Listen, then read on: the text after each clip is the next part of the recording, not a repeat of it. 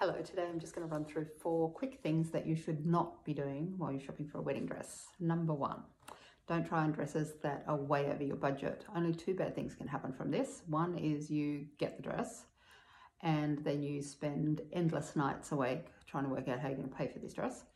Number 2, you don't get the dress, but you constantly think about it, and then you can't really truly fall in love with the cheaper dress that you have to wear because you can't afford the expensive one. But in your heart, you always really loved this expensive dress that you tried on. Better to just stick to your budget. Don't deviate from it too much, and then you won't be tempted and you won't need to worry about either of those issues. Right, number 2, don't be closed-minded about the type of dress that you are going to wear. Don't go in with set mindset that it's going to be this dress in this material. It's much better to go and try on a variety of styles, a variety of colors, a variety of fabrics, just to see what suits you. I mean, just try on a bit of everything. I think for women, it's really important to discount an enormous number of dresses because then it makes you more sure that you've chosen the right dress in the end, and easier to choose the right dress, easier for you to choose the right dress in the end because you feel like you've really done your due diligence and you know what's out there and this is the perfect dress for you. Number 3, don't buy a dress while you're standing on a box looking at yourself in the mirror. Get off the box, get down onto the floor, stand on your tippy toes. If you're going to wear high heels, that's perfectly fine.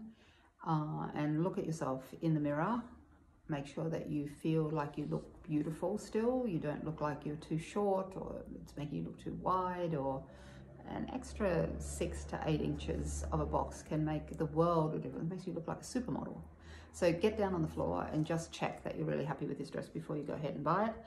And then the final thing is wear a decent pair of underwear when you go shopping.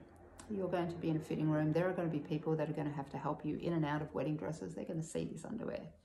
So make sure that you don't wear a dark color, that it's not too skimpy so that you're not embarrassed about it. And seamless is great. Nude is perfect.